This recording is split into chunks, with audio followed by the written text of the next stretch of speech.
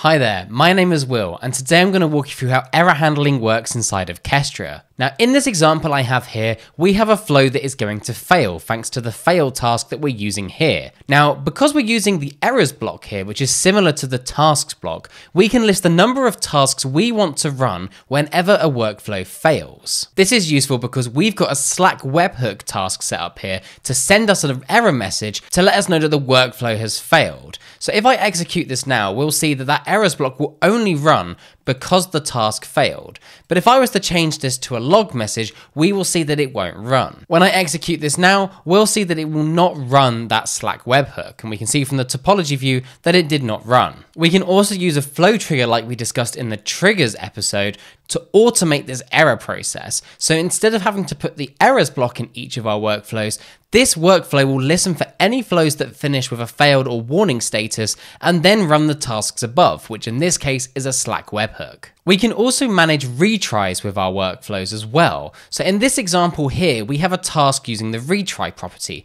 which allows us to say, try running the task again and give it a maximum number of attempts. This is saying for every 2 seconds, try again. If it hits 5 attempts, then we'll fail it. But if we look at the logic, it's going to fail for the first 4 attempts, but then pass for the 5th. So what we'll see here, it's going to retry it 4 times, but it will eventually be successful. This is very useful if you have a task that is sometimes prone to failing and you just want it to restart rather than failing the whole flow. And as we can see from the Gantt chart here, it did fail the first 4 attempts, but it was successful on the 5th, allowing that retry property to be very essential. Hopefully you found this useful and you're going to catch your errors quicker.